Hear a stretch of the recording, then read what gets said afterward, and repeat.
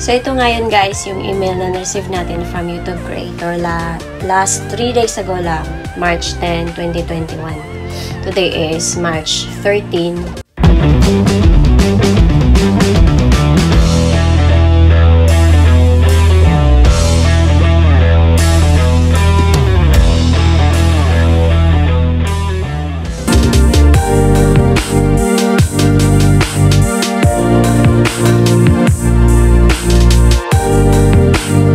Kita ko lang din to sa YouTube.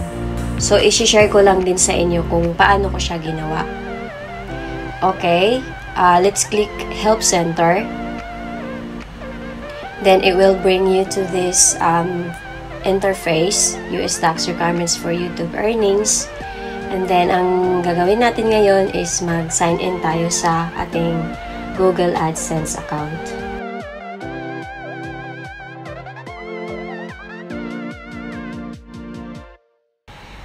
So, makikita natin dito, i-click natin yung payments. Then, ayan, hindi pa talaga ako nakapag-ano ng tax info ko kasi hindi pa nga ako nakaabot sa threshold. So, click the manage tax information, and then add tax info. So, sign in tayo with our Google account. Ayan.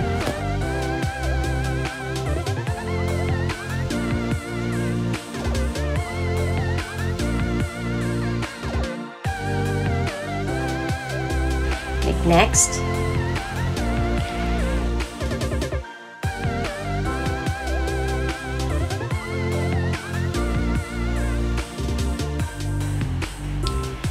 So, country of individual entry, I use Philippines.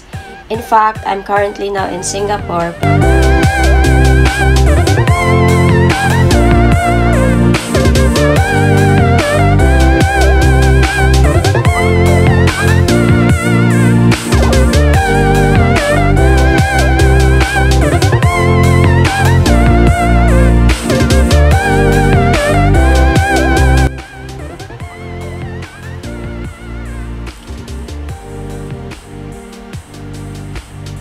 So, kung ano yung sinusulat nyo sa foreign tin nyo, guys, yun din ang gagamitin nyo dito sa baba.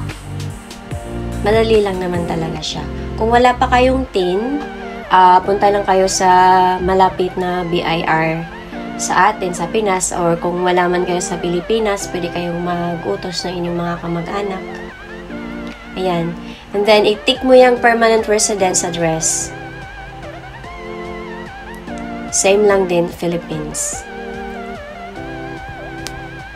So, I use my Philippine address. I-key-in natin. Ayan.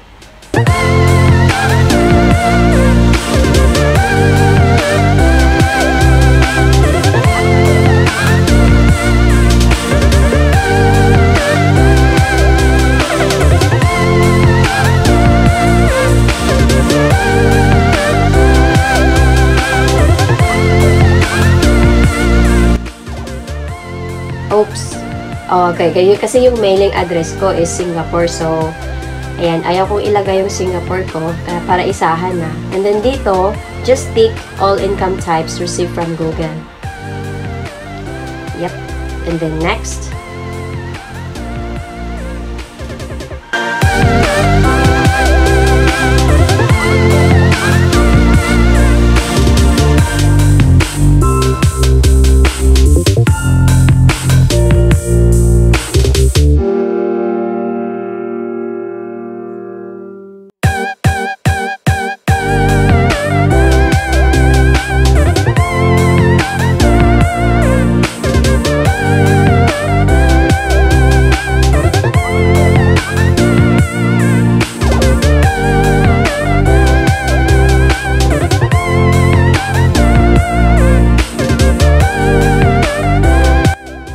Click that I confirm that I have reviewed. Of course, kailangan nating i-review yan kasi baka may mali.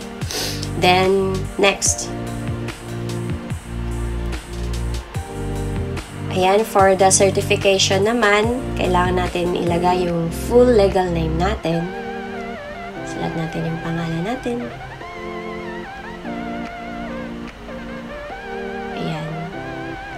certified that I have the capacity to sign for the legal entity identified to this form.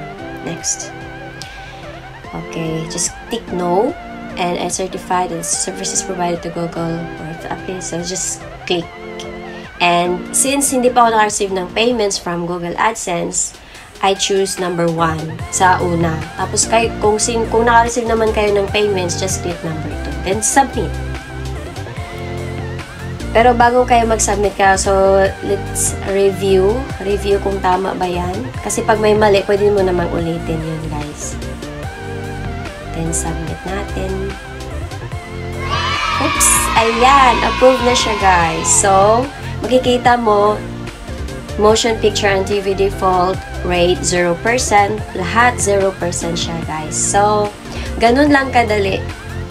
At sana nakatulong itong video na to. And if you are new to our channel, just please subscribe our channel and click the notification bell para updated kayo sa more videos pa na i-post namin in the future. And, yan. See you in our next video. Bye-bye!